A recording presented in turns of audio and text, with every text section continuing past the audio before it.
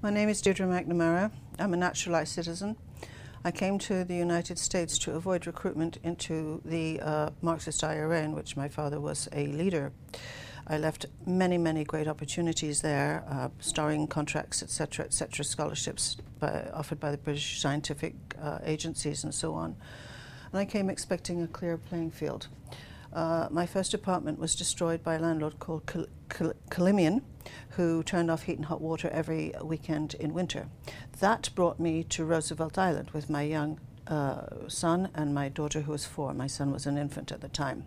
We were put into an apartment that seemed very nice, but next door was this woman who worked for the Board of Elections. She was a local coordinator, and she made it her business to make my life hell with slander, accusations, false accusations, perjury against me and my family, etc., etc. I forged ahead. I still managed to make some productions. As a homeopath, I'm a homeopath and a playwright. As a homeopath, I saved the state of New York $3 million on one patient alone, because I was the first to consult in a New York hospital, and that was Goldwater Hospital. And the work that I did was outstanding, and they wanted me to make a proposal, which I did, which passed 6 committees, at which point this woman, who had access to housing, she had access to public safety, she had access to the hospitals, because she was just very, very deeply embedded in the Democratic Party in New York.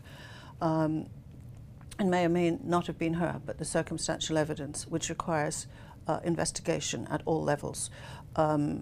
Suddenly there was an assault on my attempt on my son's life, and that attempt was completely covered up. It was absolutely horrible to see him with a machete wound in his head, inflicted by an illegal immigrant called Carlos Guzman, who was given preferential treatment by Roosevelt Island Public Safety.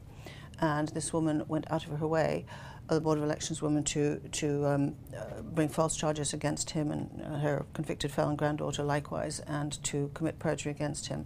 I took him out of the country for his own safety.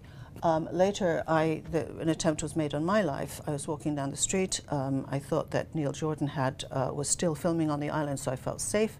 And I was harassed, and there was an attempt made on my life by Roosevelt Island Public Safety. These people, according to the NYPD, may I quote them, say that most of the problems on Roosevelt Island are caused by Roosevelt Island Public Safety. They have absolutely unlimited power. And to me, this appears to be the template for what's going on in America today. They've gotten away with absolute aberrations and violations and abrogation of the law for 30 years. And now this is inflicted on America at large. I want an investigation of the attempt on my life. Who was behind it, who covered it up, why it was covered up. Mayor Bloomberg looked me in the eye and said he would investigate. He assigned a flunky who dumped it. Attorney General, then Attorney General Spitzer didn't even respond. Attorney General Cuomo dropped it. Everybody in Roosevelt Island, at executive level in Roosevelt Island operating corporate, they lost their jobs one by one, including the Director of Public Safety, who was not actually one of the villains.